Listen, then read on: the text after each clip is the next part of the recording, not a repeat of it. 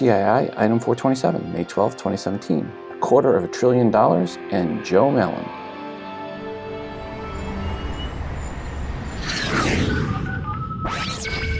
Welcome to Today in iPhone. I like it a lot. Today in iPhone. Hey, Caller! Oh, yeah. My beautiful iPhone, which I never have out of my hand and that I do everything with and has become an extension of who I am. This episode of Today in iOS is brought to you by Casper. Get $50 off any mattress purchase by visiting casper.com/TII and using promo code TII. Welcome to the show. I'm your host, Rob, and you are listening to the Today in iOS podcast. First up, I want to thank Rohan for sending in the music you hear in the background. Rohan wrote, "Hi, Rob. After submitting my son's song, I was reminded rather quickly that my 10-year-old, Michaela, really dislikes being one-upped by her big brother. She also used GarageBand on my iPad Pro to create this song. She named this one Awesome Beats. Thanks so much for playing my son's song on episode 426. He definitely is a happy camper. Regards, Rohan, Phoenix City, Alabama." Well, thanks to Rohan and your daughter for the music. And folks, I will put the full song at the end of the episode. Also want to thank Tom for sending in the artwork for today's show. Tom wrote the following.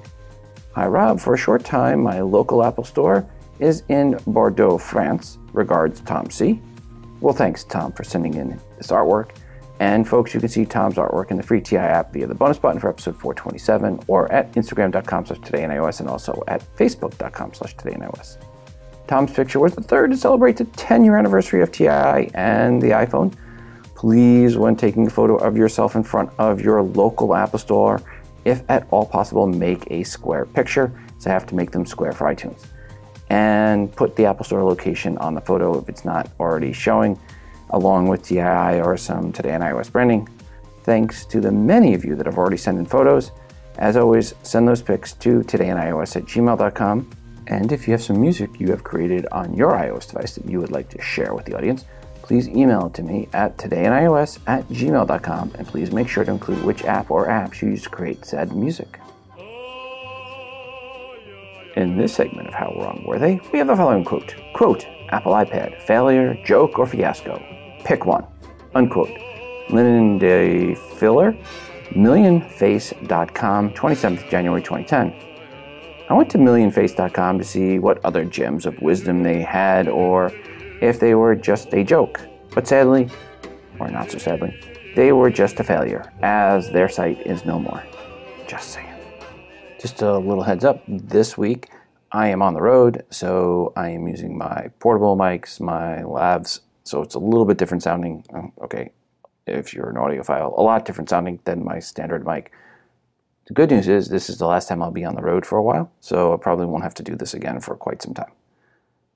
Last week, Apple had their quarterly conference call, so how did it go? Well, if you look at Apple stock then and look at it now, well, it went pretty well. Apple stock closed today, I'm recording this on May 12th, 10 days after the Apple call, at an all-time high of over $156 a share and a market cap north of $800 billion. Now, per the details from the call, cash on hand, over $250 billion with a T dollars. $256.8 billion to be precise, up $10.7 billion for the quarter. In case you are keeping track at home, this is more than Google, Microsoft, and Amazon have combined. Or put another way, that is more than the combined market caps of Netflix, Tesla, and Libsyn. Apple revenue was $52.9 billion for the quarter, up year over year. iPhones sold in the quarter, 50.8 million. That was down from 51.2 million in the year-over-year quarter comparison. However, if you take into account changes in inventory, then Apple actually put a few more iPhones in customers' hands last quarter versus the year-ago quarter. Actually, delivered to customer sales were 51.9 million units in the last quarter versus 51.6 million in the year-ago quarter. If you are the type that likes to split hairs or look for silver linings, or split hairs to look for silver linings to be more accurate, then yeah, it was a good quarter. iPads sold last quarter were 8.9 million units versus 10.3 million in the same quarter a year ago. Apple said they had strong revenue growth and kept reinforcing that on the conference call. They said they had an increase in revenue for their services, for all the different versions of their services. Apple Pay was one thing they touted on the call and mentioned it was rolled out in Taiwan and Ireland last quarter. Apple Pay is now live in 15 markets with 20 million contactless ready locations, with 4.5 million of those locations in the US alone. Apple did update their stock dividend. It will go from 57 cents a share to 63 cents a share. If you have stock on May 15th, you will get the dividend on May 18th. One item of note, Apple Watch sales last quarter, according to Apple, were nearly double that of the same year-ago quarter. Actually, here is a great quote from Tim Cook from the call. Quote, demand for AirPods significantly exceeds supply and growth, and Beats products has also been very strong. In fact, when we combine Apple Watch, AirPods, and Beats headphones, our revenue from wearable products in the last 4 quarters was the size of a Fortune 500 company, unquote. So keep that quote in the back of your mind when someone says Apple's wearable product lines are not doing well. Nothing else really of note that jumped out at me from the call. I did dig into the transcript to see if I missed anything, and 3 names not found anywhere on the transcript: Netflix, Tesla, and Libsyn. Just pointing that out when you're wondering what Apple could do with $250 million. Heck, even car, automobile, and automotive were not even mentioned. But podcast was mentioned. Okay, it was mentioned at the end where they said the whole call would be available as a podcast, but at least it was mentioned.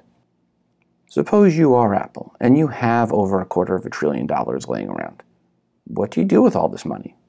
Why, spend some of it on building better components for your devices, of course. Apple invested $200 million to support and develop revolutionary glass product or production methods. The money is going to Corning, yes, the same company making Gorilla Glass, and that at one point in time was looked at as a company Apple could do without. Well, at least they thought so when they worked with a sapphire manufacturer. And by worked with, I mean tried to work with, but that company failed and then declared bankruptcy, which brings us to today's announcement by Apple that they will receive or be sending $200 million from Apple's new Advanced Manufacturing Fund to, according to Apple, quote, foster innovation among American manufacturers, unquote. Apple says they are committed to investing at least $1 billion in U.S.-based companies as part of this fund. According to the Money Shot, quote, from the press release, Jeff Williams of Apple's new COO said, quote, Corning is a great example of a supplier that has continued to innovate, and they are one of Apple's long-standing suppliers.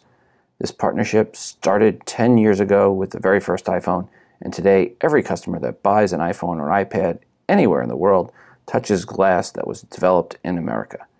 We're extremely proud of our collaboration over the years, and we are investing further with Corning, who has such a rich legacy of innovative manufacturing practices, unquote.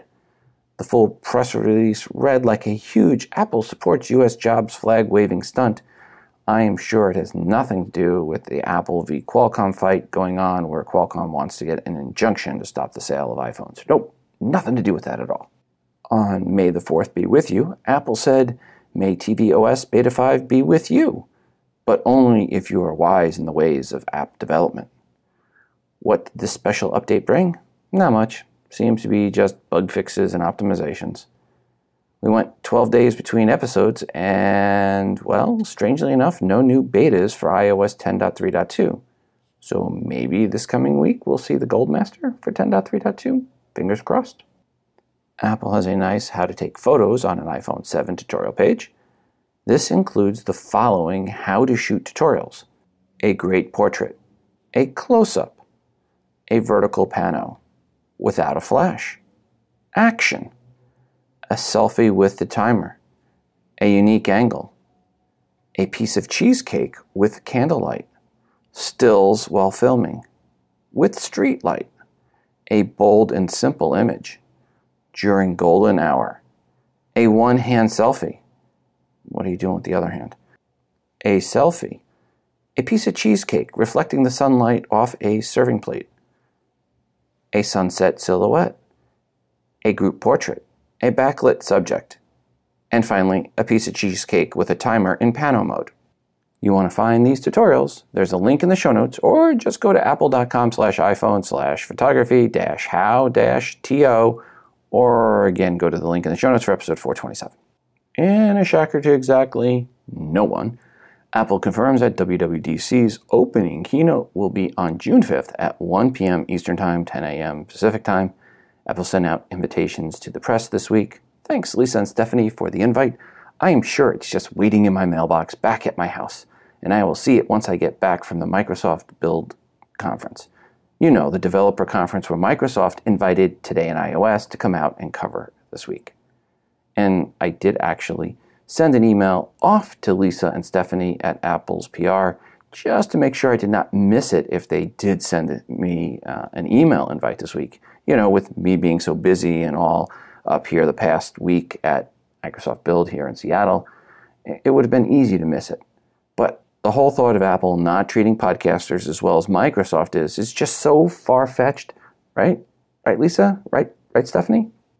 I'm sure they just snail-mailed me the invite and it's waiting for me in my mailbox back in Kansas City. Apple has supposedly started a 3-year repair-replace policy for smart keyboards for both size iPad Pros. This in response to some of those smart keyboards not working with all keys, kind of an issue. Or some keys repeating, or if you're not looking, random stuff just starting to type out for you. Apple will supposedly service any qualifying smart keyboard free of charge within 3 years of the date it was originally purchased, which right now will obviously covers all smart keyboards. So if you have one that is acting up, now is a good time to get it repaired for free. FYI, this is not an officially announced thing on Apple's website, but if someone gives you grief about getting it repaired when you go to an Apple store, just go to the show notes for episode 427 and show them this link, or ask them to escalate your request to their supervisor. And of course, if you're a blue shirt and you want to verify this, just let me know. For Apple TV 4th Gen, Universal Search just added a few more apps it supports: Spike, Nickelodeon, and Nick Jr., which is great if you are looking for an episode of Peppa Pig. Siri and Universal Search now have you covered. I want to once again thank Casper for supporting our show in 2017. We love our Casper mattress. It is by far the best mattress in the house, and I really am bummed tonight's episode goes out when I'm on the road. Usually I get to sleep on the Casper mattress after I finish an episode. But don't just take my word on how great their mattresses are. There are over 20,000 reviews on Amazon and Google with an average of 4.8 out of 5 stars. It is quickly becoming the internet's favorite mattress. Why did they get such great ratings, you ask? Well, Casper mattress combines supportive memory foams to create an award-winning sleep surface with just the right sink and just the right bounce. Casper is an obsessively engineered mattress at a shockingly fair price that an in-house team of engineers spent thousands of hours developing. It was designed, developed, and assembled in the U.S.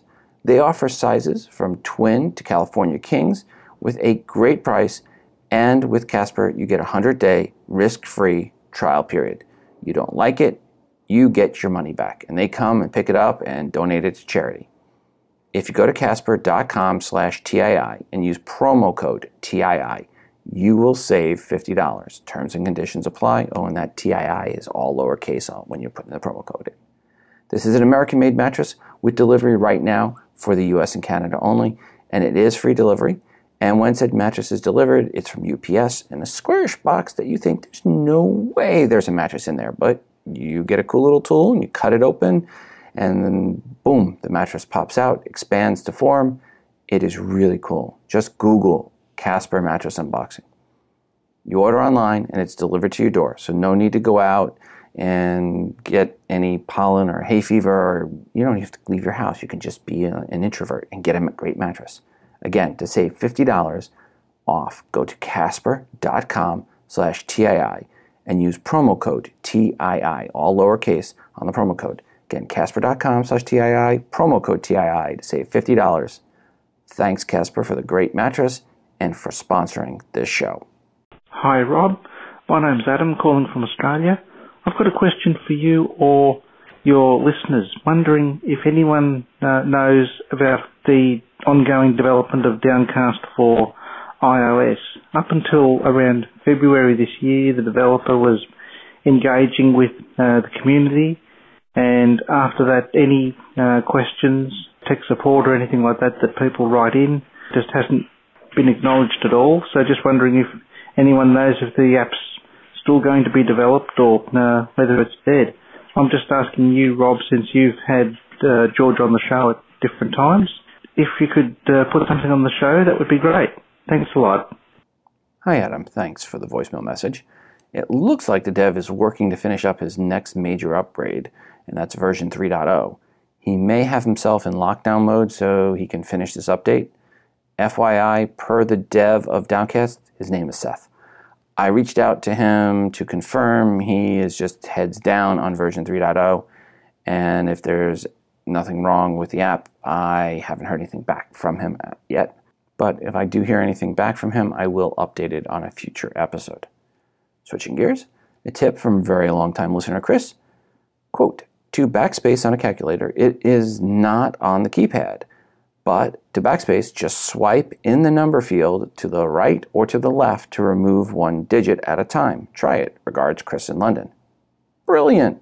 It works like a charm. Swiping either left or right will do the same thing and delete the last digit. So you can swipe left and then back right and it'll delete 2 digits. Hey Rob, why is no one talking about the latest iPad Pro still having the A9X processor? I was all geared to replace my original iPad Pro, but when it released the most recent version without the A10X chip, I was really disappointed. Thanks for the great show. Regards, Steve in Virginia. Well, hi, Stephen. I am not sure why they didn't do it. It was surprising. And some at the time said, well, this is because there is a major update coming in February, and then it was a major update in March, and then it was April, and then WWDC, and, well, more than likely now September. Yes, very strange that the iPhone 7 and 7 Plus both have the A10, but the iPad Pro is still sporting an A9X. Some speculate in the fall the iPad Pro will do a 2-generation jump to the A11X. I don't speculate. I just think now that has to happen. Apple needs to keep the iPad Pro at the top of the line of the iOS devices, at least processor-wise. So expect a September announcement with the A11X processor. There was a blog post out there on May 1st titled Major Apps Abandoning Apple Watch, Including Google Maps, Amazon, and eBay. The article talks about how in the last few weeks they have seen the latest update of some big-name apps ditch support for Apple Watch. I read this article prior to going to Microsoft Build, and at Microsoft Build, I talked to a bunch of app devs and those providing services for apps. And this by no means is a scientific survey, just a casual one. And almost all of the people I talked to said they were not interested in developing for Apple Watch or stopped as well. Granted, I'm at Microsoft Dev Conference, but all of those I talked to were still developing for iOS.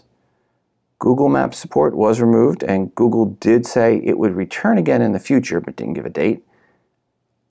I think this points to WWDC and the next version of watchOS as a key point for Apple.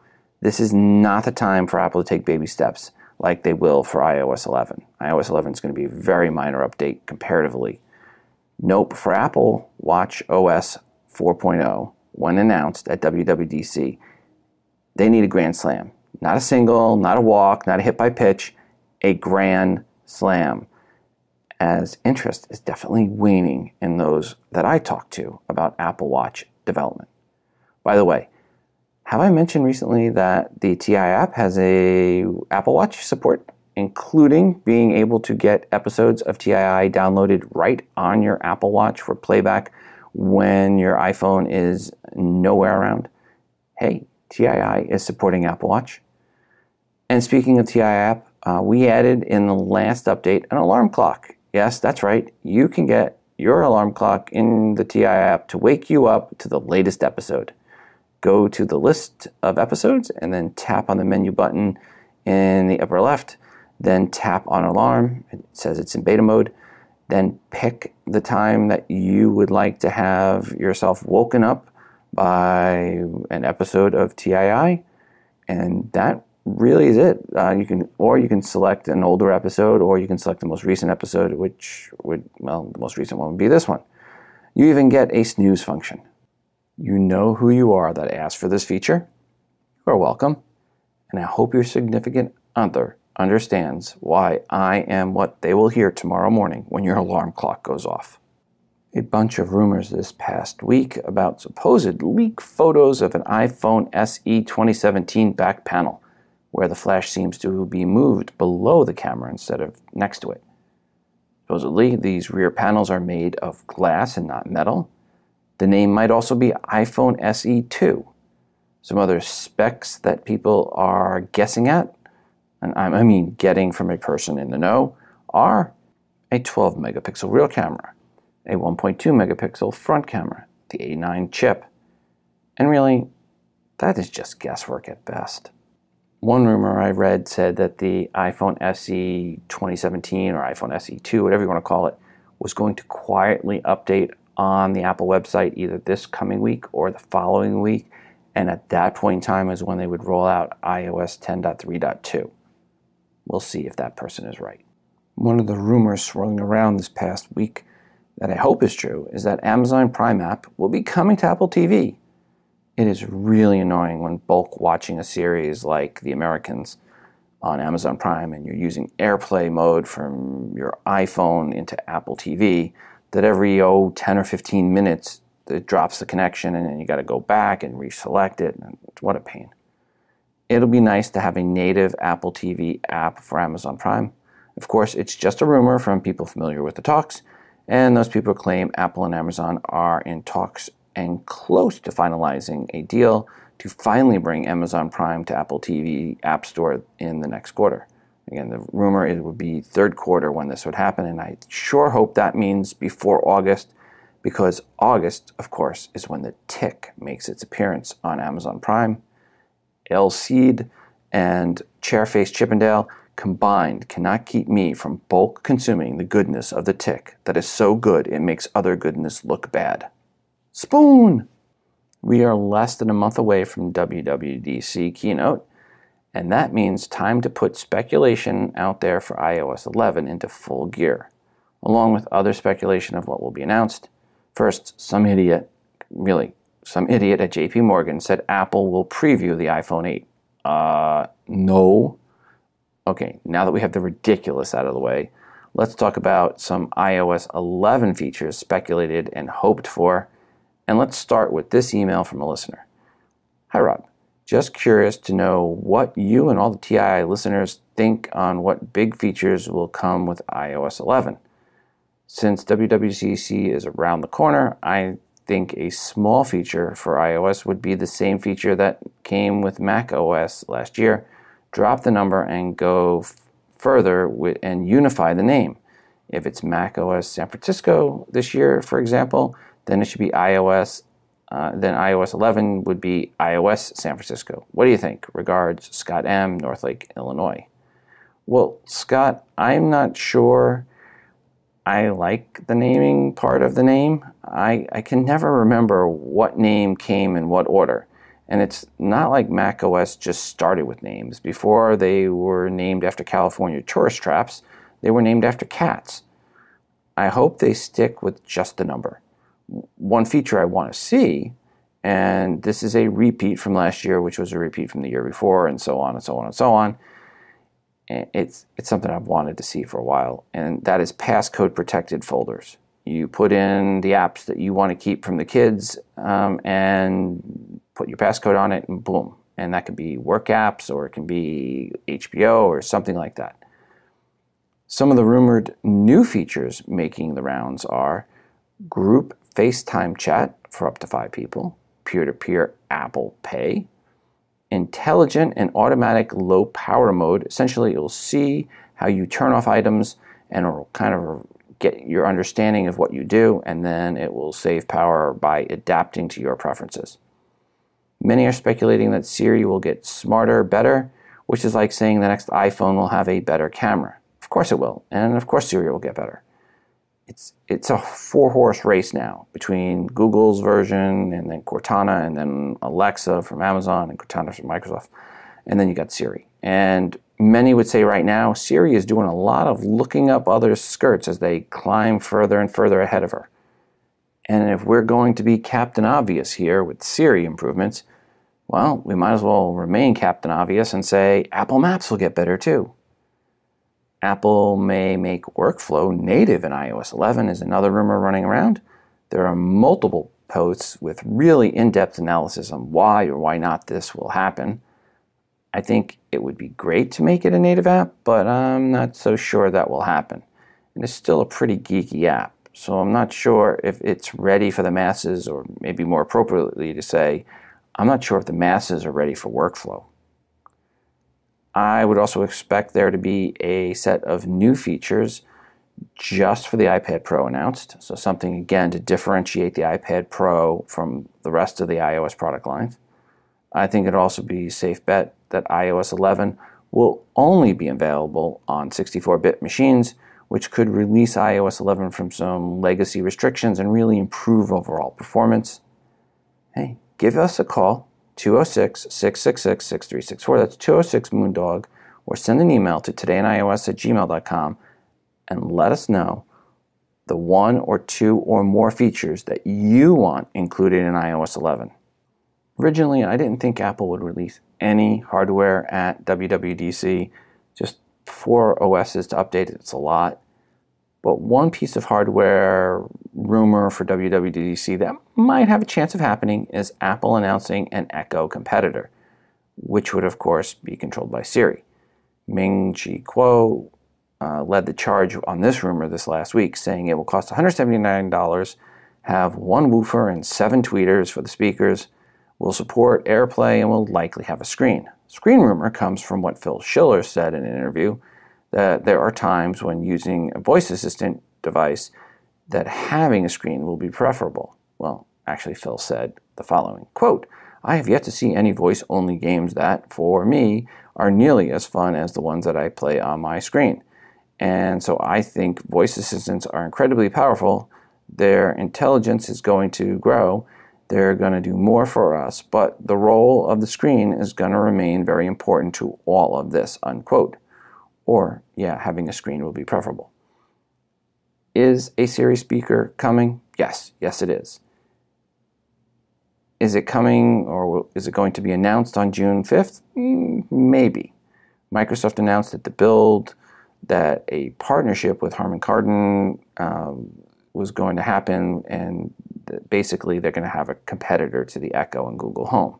Again, Apple will have to step up the game for Siri, because right now Siri is behind those other 3 for functionality, and 2 of them are already fully released integrated voice-controlled products, and the other basically announced it this past week. One last rumor on WWDC, and this is a hardware one, is that Apple will announce a new iPad Pro. I really think this is just the same people that said it would be in February, then it'll be in March, then it'll be in April, and now they're saying WWDC, and next month they'll say early September. Heck, we might even get 1 or 2 of those reports of a special August event. Yeah, those are BS. But each year around middle of June or so, there is that rumor of a special August event. So far that rumor has been over. And I think the iPad Pro 2 rumor for WWDC, yeah, that's just throwing darts at a board. No chance. At Microsoft Connect in November, Microsoft announced Visual Studios for Mac as a preview release. And at Microsoft Build this week, Microsoft announced that it is out of beta and Goldmaster fully released. From Microsoft, quote, we are happy to announce the release of Visual Studios 2017 for Mac.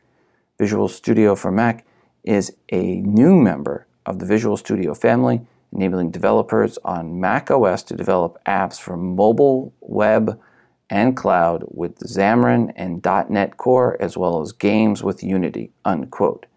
With Visual Studio's developers can create apps for iOS, tvOS, watchOS, macOS, and Android plus more. Microsoft's Visual Studio IDE is available now for download. It is free for the community version. There's a pro version that's just a little over $500 a year, and then an enterprise version for $3,000 a year. As I mentioned earlier, I am in Seattle this week. I was flown out and put up by Microsoft to come and cover their big developer conference, Build. This is the second year in a row Microsoft has brought Today in iOS out to their developer conference, and I want to say thank you to them again for this opportunity. They brought out some other tech podcasters as well, and it's really nice to see Microsoft understand the value of podcasters. And this year, there were 3 rooms set up for us to record from, so it was very, very nicely done. I was able to record a few interviews this week, and I have one of them already edited, and we'll have it in this episode. It runs about 29 and a half minutes. It is with Joe Mellin, Senior Program Manager at Microsoft, and is very, very light on programming. And it's more conversation, talking about Joe's background, his podcast, yes, he's a podcaster, and the startup world. If you like Silicon Valley, you will appreciate this episode. And I highly recommend everyone to listen, even if you never plan to become a developer. Some good tips in there and some recommendations. For the sites we talk about, links will be in the show notes for episode 427 over at todayinios.com. Here we go. Joe, welcome to the show. Thank you so much. Happy to be here. All right. For the audience, just introduce yourself, who you are and what you do at Microsoft. Sure. So my name is Joe Mellin. I am a senior program manager, which basically means that I work with developers and designers to help make a good product. And the product I'm working on is something called Visual Studio Mobile Center, which is basically a tool set for mobile developers, including iOS developers, to help them make great apps. And what was your path to Microsoft? I see there was Xamarin in your background. Is that your intro? Yeah, exactly. So I had actually done a couple startups myself, and then I wanted to work at something a little more established, and so I joined Xamarin, and then we continued there for about a year, and then we got the good news that Microsoft had purchased Xamarin. And so you can't get more established than that, can you? Yeah, I went from literally a one person startup to growing that, and then joining a 100-person startup, and then also a 200,000 person startup. That is Microsoft. All right. Yeah, and we're at Build here in 2017, and it's amazing how many people there are here, and how big the keynote was, and how many people. Amazing.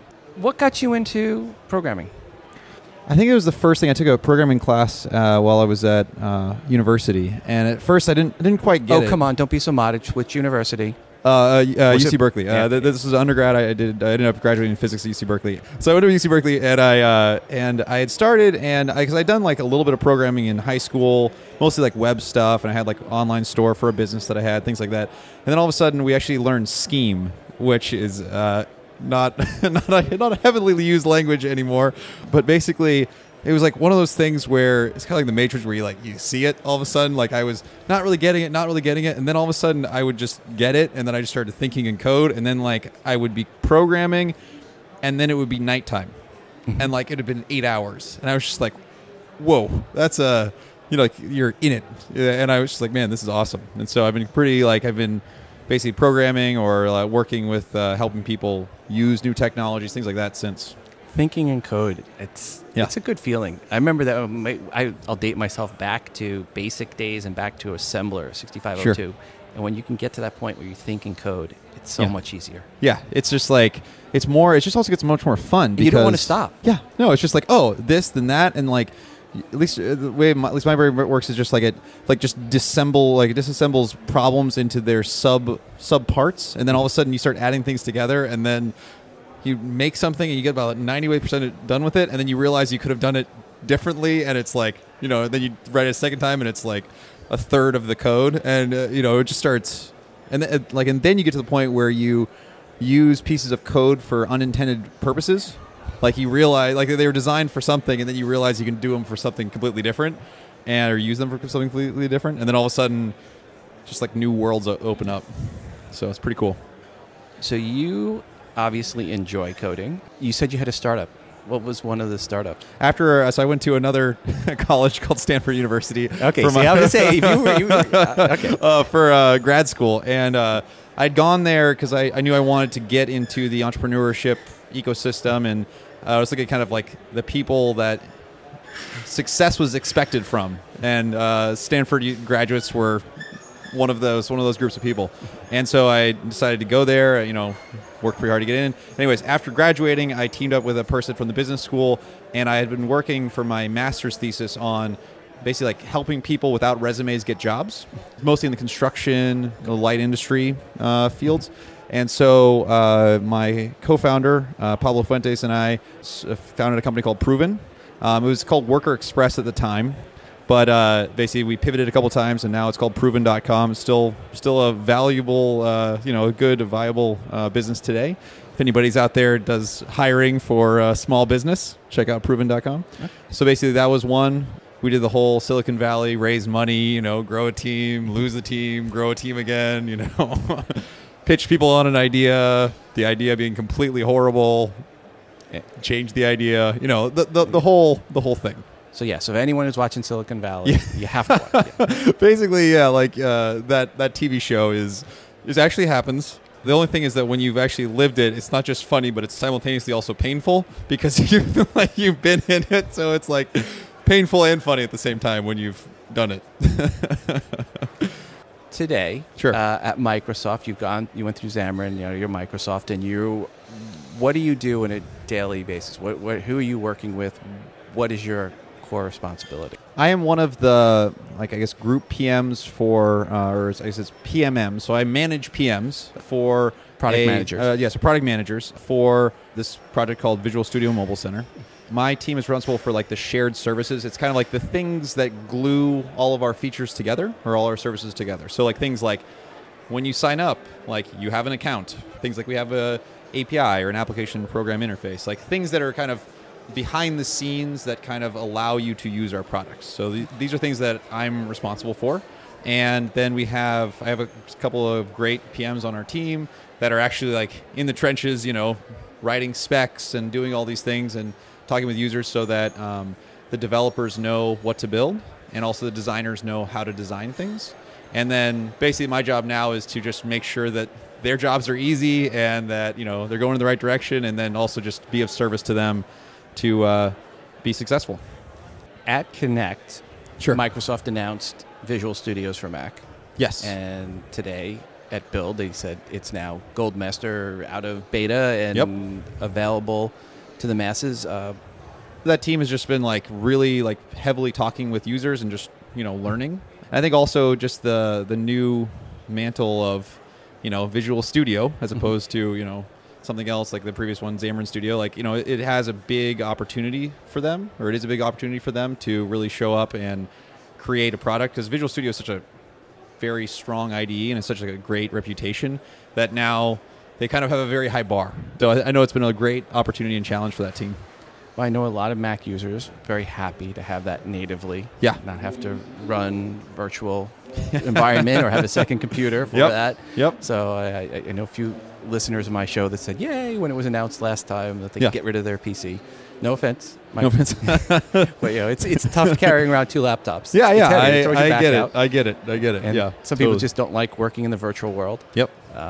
And I'll just say this, and we'll get into Visual Studios in the next episode a little bit more, but for our listeners, they're probably going to go with the community free, but then there's also Pro, which is $539 a year, and Enterprise $3K a year, and I'll talk about that more in future episodes. But I want to talk a little bit, get away from Microsoft here. And sure. You're a podcaster. I, in fact, am a aspiring podcaster. I'm, have a lot to learn, but yes, currently it's been about a year so far. Right. Built in a Day, yep. Your podcast. Tell the listeners a little bit about your podcast. I found this is really a great podcast. So tell them about it. So I actually met a gentleman in Canada who I've not actually met in person. He was named Jevin Maltese. Okay. And he is my co-host. And we've been working together for about a year and a half. We still haven't met in person. But basically, we're both passionate about helping people kind of test their assumptions about their businesses. And so we just thought maybe we'd do a podcast where we'd have people that were, starting businesses. This could be anything from a nail salon or something like that locally, or maybe even like a software company that's, more on the internet. And we'd invite them onto our show, and we'd help them formulate a test of something that they could like kind of test to like learn about something about their business. And then we'd coach them how to do it. They'd go back and do it. They'd go out, into the world and test something about their business.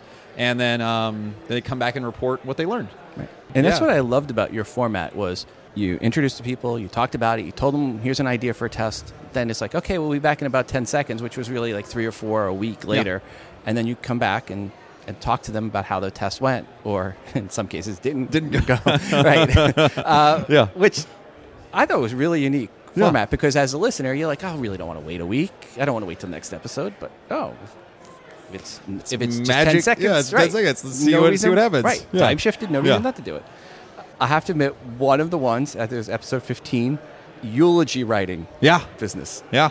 I was like, okay, that's unique. We don't. Yeah, I think there's a group of people from, I think it was Australia. It was either Australia or New Zealand, and they called in, and they were also calling in the middle of the night, and so they're off at an odd time.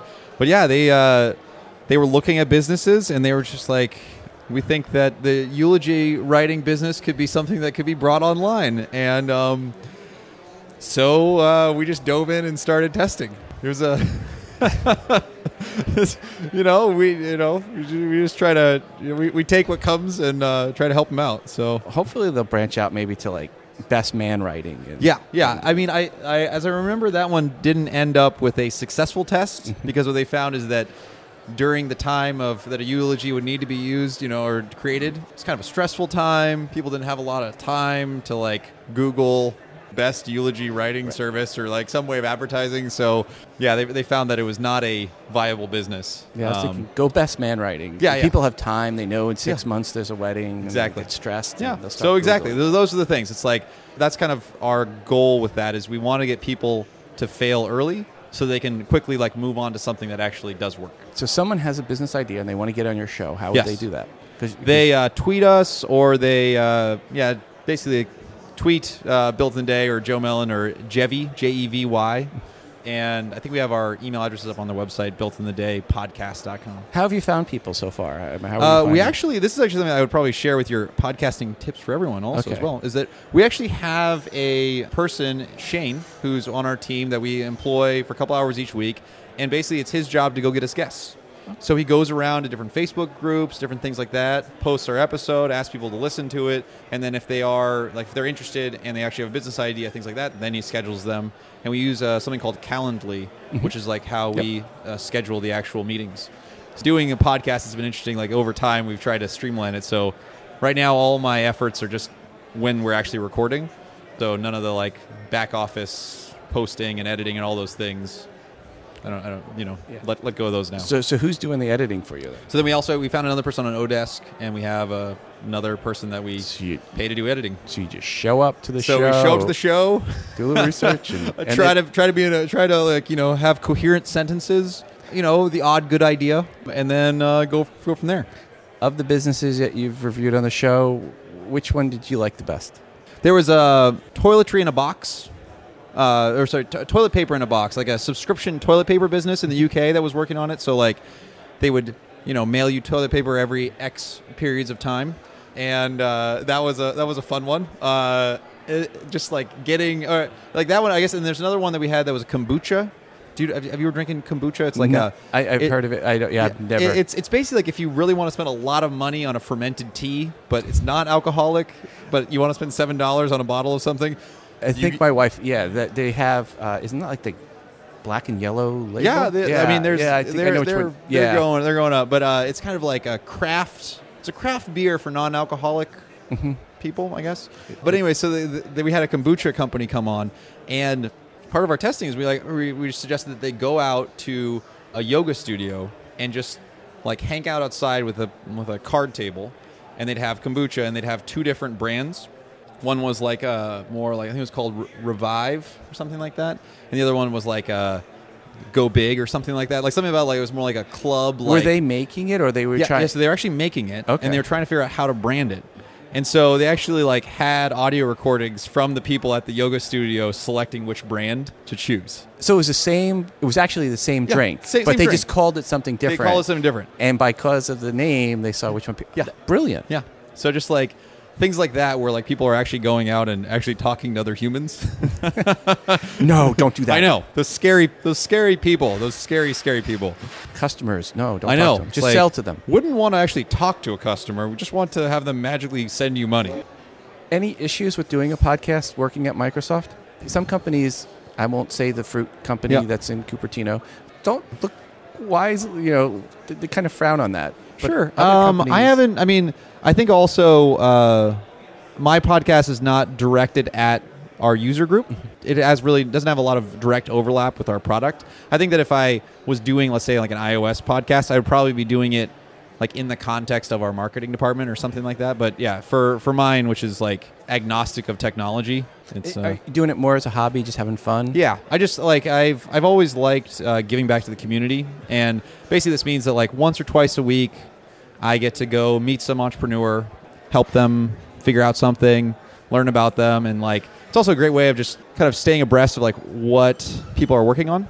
You know, there's a lot of people right now doing, or like a lot of people that were doing one-on-one like coaching or tutoring that are now moving into making online courses, because they've realized that like if they make an online course and they sell it, they don't have to spend any time doing it. So they're trying to like move their knowledge into a video format. And so it's interesting like seeing some trends in, you know, different people and like different kind of small business moving more to like more like a tech platform. Okay. If someone has an app idea, would you guys review that on a show? Oh yeah, Okay. sure. Yeah. I mean, like most app ideas, like most people come to me and they hear, "Oh, you work with apps. I got an app idea for you." My response most of the time is don't build an app. Because like most people think of an app like, okay, like, you know, it's an app. Apps are cool. Apps are successful. Really, apps are just a way of creating a behavior change or creating some value to a user. And the user value may be better served, or the user might get more value in a different form besides an app. But if you create an app, aren't VCs going to throw monies at you? I mean, right? I think it was about like 6 years ago, maybe a little bit more than that. Yeah, it's possible. And if you were in the very small area of the world, that was very possible. A little bit later today, you know, now, it's pretty common. Like you make an app, they're like, great. You go and pitch them. You might have a meeting with them. Great. And then they're like, come back when you got, 10,000 daily active users. And then you come back with 10,000 and then they say, come back with 100,000.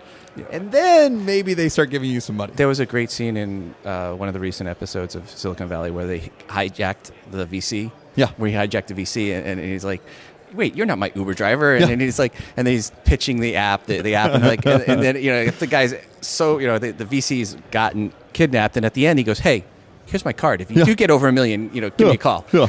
No, I mean, there's a famous thing with investing where when you first get into pitching, you're really worried that they're going to tell you no. But really what they say is they say, man, this is awesome. This is awesome. It's too early for us, but it's awesome. Let's keep in touch. Because really that's a no for an investor, because they have no value out of telling you no. Because if all of a sudden tomorrow you do show up with 1 million users, they want to be your best friend. And they want to be like, hey, I believed in you from day one. Take my money. Like that's what they're looking for. I've had a couple friends right now that are just starting fundraising, and it's pretty common for them to come back and be like, I'll ask them, how's it going? And they're like, oh man, it's going great. I got all of these people. They're like waiting for me to get a lead investor, and then they're totally in, and they're, they can't wait to have another meeting. And like after about a while of doing it, you realize that means that nothing. It means literally nothing. So if you're an investor, don't say no. Just say, "Oh, good idea. Good idea." So, there are. I would say there are only a handful of investors that actually do say no, and those are the ones that, like, personally for me, as like someone that's gone through the game a couple times, it's very refreshing because it's like they have, they're being straight with you. If people come to me and they'll pitch me, I got this idea for a podcast, and I think it's going to make it's going to make a ton of money. I think I'm going to get a lot of advertising. I'm like, what's the idea? I'm like, well, there's 3 of them like that already, and the best one of them is 750 downloads an episode, and so you're not going to, if you're going to quit your day job, you're probably going to want to wait a little bit. People saying, I think the best email I'll get is, I'm ready for advertising, and I'll go and look, and they have 10 downloads an episode. Wow. Yeah, I'm like, wow. Yeah. No. That's I think we're in the like couple hundred somewhere around there, and then every once in a while we'll get like a spike. We used to put things on Product Hunt, and that got up to like 1,000 every once in a while, something like that. But like, I think you have to get into like the hundreds of thousands before advertising is a real thing. If you want to quit your day job, you got to be over 50K an episode. Yeah. So I think that's a yeah. You're like, I love your idea. Don't mean to say it won't work, but 10's not moving the needle for me. Yeah, I mean, Today in iOS is not a quit your day job podcast. I've been doing it for 10 years. You know what Today in iOS is? It's buy more iOS products podcast. Yeah. So that my wife doesn't shoot me because the podcast is paying for the products. Yeah. That's why I started the show, was to get an iPhone 10 years ago. And the podcast has served its purpose. Yeah. It's just like app development and podcasting, I think, are very similar in that if you're doing it for a hobby, then you're already won. If you're doing it to quit your day job, you're going to be it's like winning the lottery. Yeah. I mean, I even with the podcast thing, I remember what was it? Gimlet Media did a little bit of a story on how they do their podcasting process, and I mean, to actually get like that quality of podcast. Yeah. Let's give Gimlet Media's. Here's how Gimlet Media makes a podcast: hires a whole bunch of people, spends other people's money, and then hopes they get a successful show and kills the young that don't succeed. Yeah, and that's a tough. Yeah, that's a. I mean, tough sell. Their processes and their like whole business thing is not like, oh, I'm just going to record something and put it up there. It's like they're hustling. I mean, they're like, when I started like seeing that that's what actually like the real competition is doing, or like some of the big players are doing. It's like a different layer. Ironically, you got someone like Aaron Mahnke at Lore, who or Dan Carlin, whereas a team of one or two that have shows that are bigger than any of the Gimlet shows. Sure, you can do it. Yeah, but you have to be lucky, have the right timing, and have the talent, and have the topic that's at the right place at the right point. Yeah, and it's tough to do that. And Aaron, by the way, does 35 hours of work for a 25-minute episode every other week. Right? Yeah, so, I mean that's so. Dan Carlin does 2 or 3 months worth of work to get an episode out. Yeah. So they put in their time for that. Yeah. Whereas Gimlet has 18 people doing. But I mean, like either one of those, it's like an order of magnitude different than the normal, like, oh, let's have a chat, type of thing. But I mean, for me, my co-host is just a great guy, and so like we just have a fun How'd you guys meet? I mean, I know you haven't met personally, but how did you on discover Twitter? each other? We were talking about it's literally the only person that I've met on Twitter that I've become like friends with or something like that. Like it's pretty funny. I think we were talking about lean startup stuff on Twitter, and then because that's really what you're doing is the whole lean startup. Yeah, so we're basically like just doing like validation of ideas and just testing ideas. So I've gone through a lean startup weekend where we went out and had to meet people and pitch the idea. So I've gone through that whole camp where they've done that. So did you do like the startup weekend or? I've done startup weekend as well. Nice. Yep. Yeah. And then I did the lean process camp or something. And that was at Kauffman Foundation in Kansas City. So I've gone through that where we've gone outside an Apple store and hitting up people and ideas and seeing what they thought of it. Yeah, so no. Yeah, it's fun. I mentored a couple of lean or startup weekends, and it's just like bringing people in, and they're like, "Oh, I'm gonna have this business idea, and it's gonna be a PowerPoint presentation." And you're like, That's kind of hilarious. How about we get out the building and talk to some people, and then it's like a learning curve. They're like, wait, all my beautiful ideas weren't amazing. Well, what's funny was my startup weekend, the weekend I did it, my idea that I pitched had nothing to do with podcasting. Yeah. And at the same startup weekend, there was some other person there pitching an idea on podcasting. Yeah. So I actually wound up mentoring him later on for because his was one of the ones that made it also all the way through. But yeah, it's just cool. Startup weekends, if you ever get a chance to do one, folks, you got to do one. Yeah, I think the biggest thing that they're great for is just like if you've been thinking about potentially looking at like startup industries or technology, but you can't quite envision what it would actually mean like on a day-to-day like lifestyle. Like a startup weekend is a great way to spend 2 days like kind of as a real startup founder. Like as someone that's pitching people, has to build a team, has to recruit people, has to like get up in front of investory people. Get up in front of a Shark Tank and pitch your and idea. basically, have them look at you blankly and say, I don't understand, or I think it's a horrible idea, or someone else did it, or whatever, something like that. And then somebody else comes up and is like, oh, that's a great idea. So there's like I'd say the whole emotional roller coaster of being a tech founder is like definitely, it's a very great experience, or a great way of understanding that. I realized after being on the stage and going through that and doing the pitching and advising, I realized the place you really want to be is in the Shark Tank. That's when you get a little bit away from the process of entrepreneurship, you'll notice that quite a few entrepreneurs end up becoming investors because kind of like when you are running a company, you're investing your time and you only have X amount of time. But if you're putting, $1 million into 4 companies, you're basically getting the amount of equity as like if you had worked at that company. Well, it depends on the stage, but like at an early stage, you're getting maybe 10% or something like that. That's about as much as a co-founder gets. So basically, like you're saying, okay, I'm gonna put $1 million in, and that's basically the same as like me working for 4 years, all my time on this thing. And like the fact that you can just replace man hours with money and like get pretty good rewards. You could be Peter Thiel. What do you put 100,000 into Facebook? Yeah, right. It's actually been interesting more like as I've been a little bit longer in this, I've realized that now. I haven't been successful, but just like normal, have a little spending money. But like putting $5,000 or $10,000 into a friend's startup, even though I don't have that much money, like that's a good thing to do because like you have no idea what those things are, if you believe in the person, right? Because like a couple of my friends have, or a couple people I've met along the way. One of the things I like to say is like, if you come to Silicon Valley and you start working from there, you'll think that you're going to come there and you're going to make a lot of money and you're going to have the biggest startup. When in reality, you're probably that's not reality. Well, wait a second. Wait a second. No, man. It is a possibility, and I would say it's a higher probability of doing it there than anywhere else in the world. Still a possibility, but what probably is going to happen is you're going to go to a party one day, and some person that you passed in the hallway is going to be a 100 millionaire 4 years later, and you won't even remember them.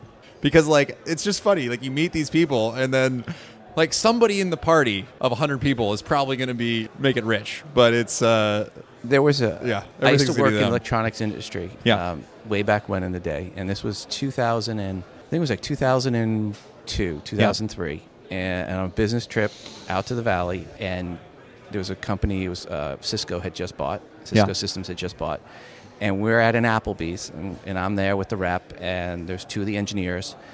The conversation turned, the 2 engineers are turned, and the one guy goes to the other guy, no, if you're going to buy that Ferrari, what you need to do is go to Italy, get it, drive it to France, and then have it shipped over. It will save you a bunch of money.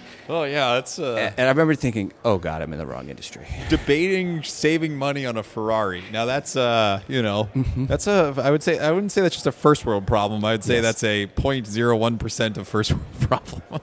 Yeah, I remember that well. It was, yeah. But yeah, it is interesting. I mean, if you look at the times we're living in now, where something like software, it functionally is like a factory of the Industrial Revolution time. So like, you could basically like build a factory that makes a lot of new savings and creates a lot of value out of code. Right. It's pretty amazing. The irony of it is Apple and other companies get beat up because their products are being built outside the U.S. and they're saying, oh, bring those jobs back. Those aren't the jobs we want back. And I worked at a company where they did assembly work. You don't want to be doing that. Yeah. Coding and all the people that we see here today, all the software developers. I mean, I think what's really ironic is 10 years ago, if you said you were a software developer, people thought big beige box. Today, you say a software developer, people think apps. And there's so many more of them. There's so many of those jobs out there now. Yeah. And that's our economy. I wouldn't say this is a super uplifting note, but I went back to help with the primaries in Iowa last year, and I was hanging out with a grandfather in Iowa, and he was just he was sitting down with me and he's saying like okay, my grandsons are playing a lot of video games. I don't know what their careers are going to be. Like what should I tell them to study? And so I guess the current answer is more study computer science or something like that. But like.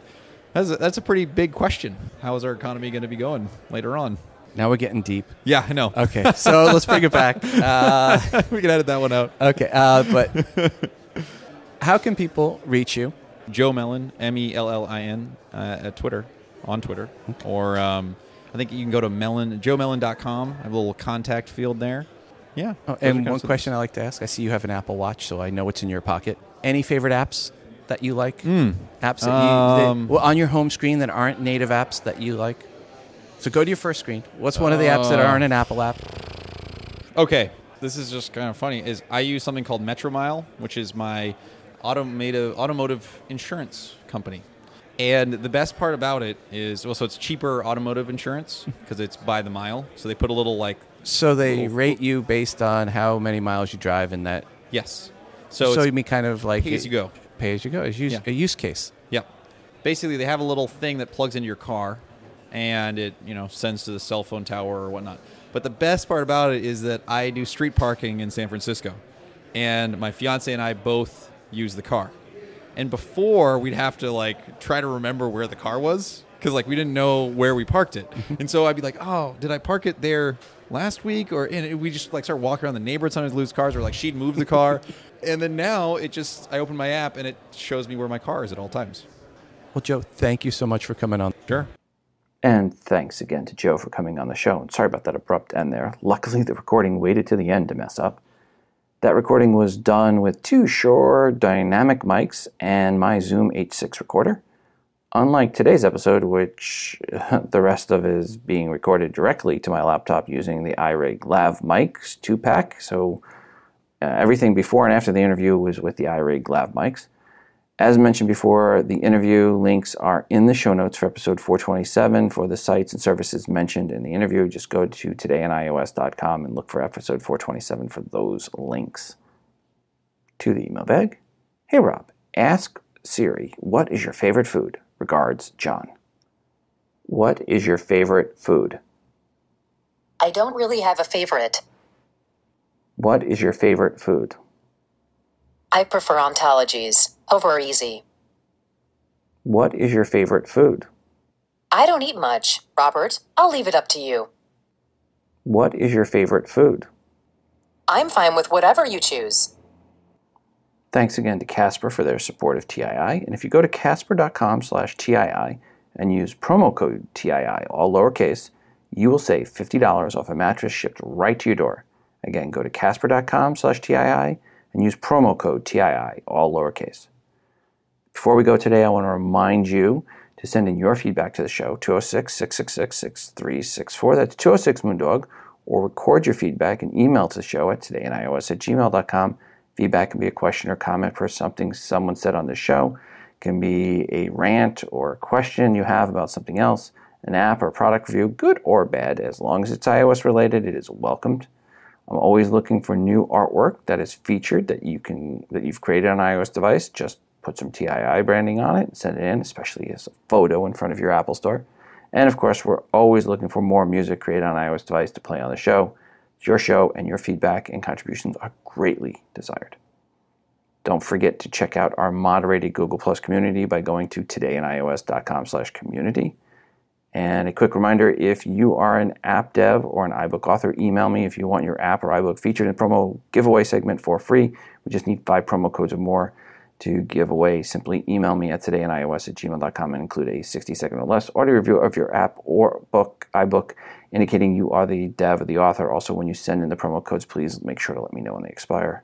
And finally, check out the newly updated TII app, which is free to you. Search for TII in the iTunes App Store. It is the best way to consume the show and get push notifications each time a new episode of TII is released. It's fully voiceover friendly, of course. Per the latest issue, or update I should say, we just completely redid push notifications back end, and we have a timer or alarm clock in there as well.